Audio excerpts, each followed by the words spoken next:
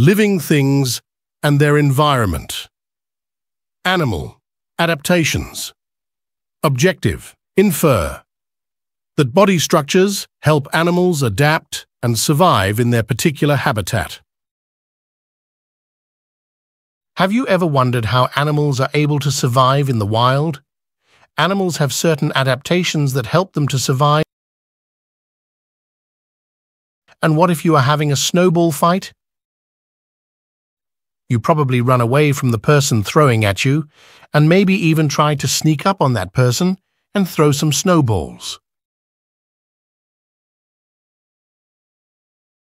Think about the way you dress in the winter. You don't wear your shorts and bathing suit when it's snowing outside.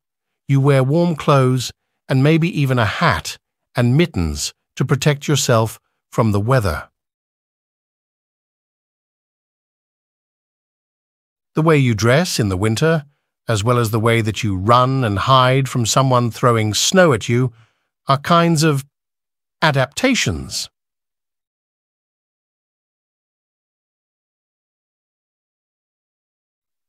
We can separate adaptations into two categories: physical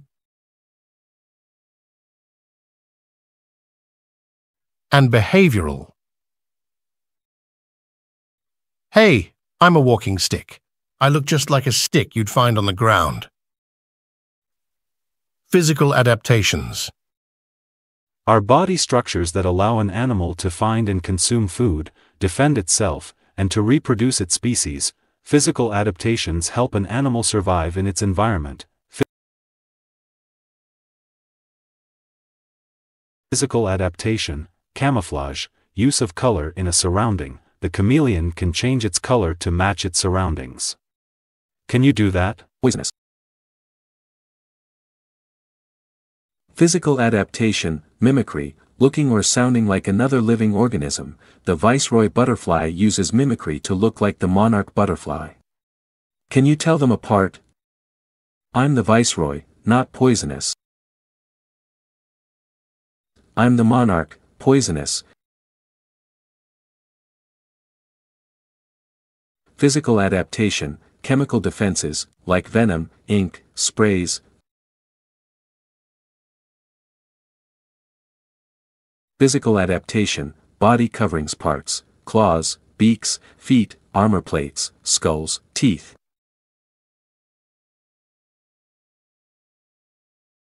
The elephant's trunk is a physical adaptation that helps it to clean itself, eat, drink, and to pick things up. Now let's learn about behavioral adaptations. Behavioral adaptations allow animals to respond to life needs. Behavioral adaptations are animals' actions. Remember that physical adaptations are body structures. Each organism has unique methods of adapting to its environment by means of different actions. We can divide behavioral adaptations into two groups: instinctive, learned. These behaviors happen naturally, don't have to be learned. Learned. These behaviors must be taught.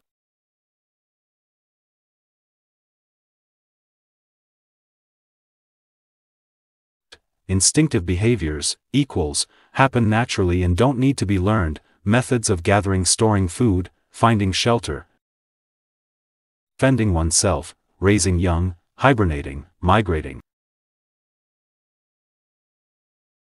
Learned behaviors, equals, obtained by interacting with the environment and cannot be passed on to the next generation except by teaching.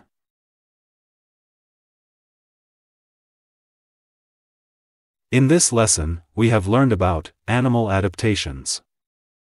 There are two ways to describe adaptations: physical and behavioral.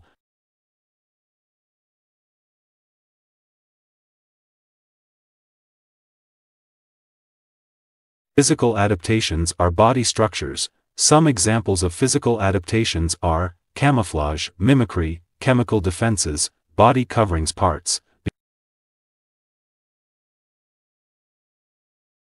Behavioral adaptations are animals' actions.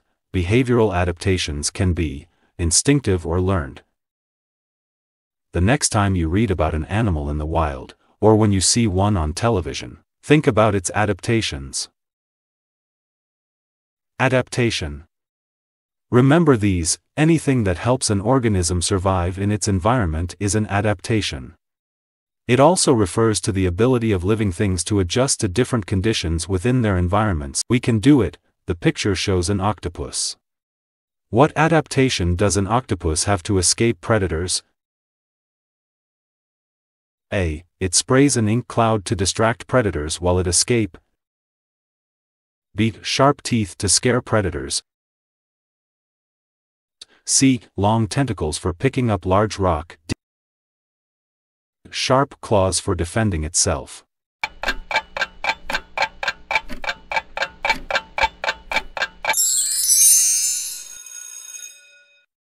The correct answer is letter A. It sprays an ink cloud to distract predators while it escapes. 2. Sea turtles have many adaptations. Which of the following adaptations help a sea turtle to stay safe from predators? A. Flipper-like feet. B. Hard outer shell. C. Long neck. D. Large eyes. The correct answer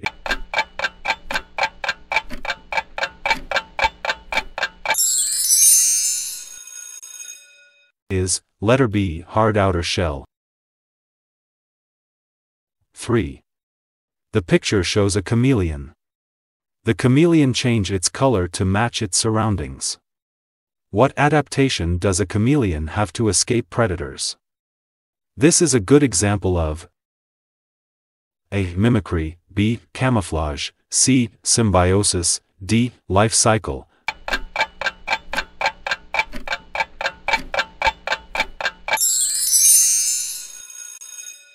The correct answer is letter B. Camouflage. 4. The picture shows a monarch butterfly and a viceroy butterfly. While both butterflies look similar, only one of them is poisonous. This is a good example of A. Camouflage. B. Carnivore. C. Mimicry. D. Symbiosis. The correct answer is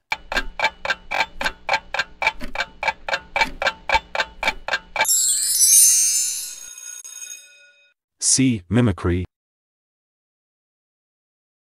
5. Anything that helps an organism survive in its environment. Life. B. Life cycle. C. Ecosystem. D. Adaptation.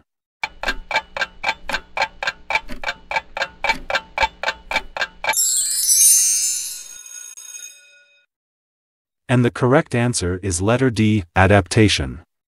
That's all for today. Keep on watching and learn something.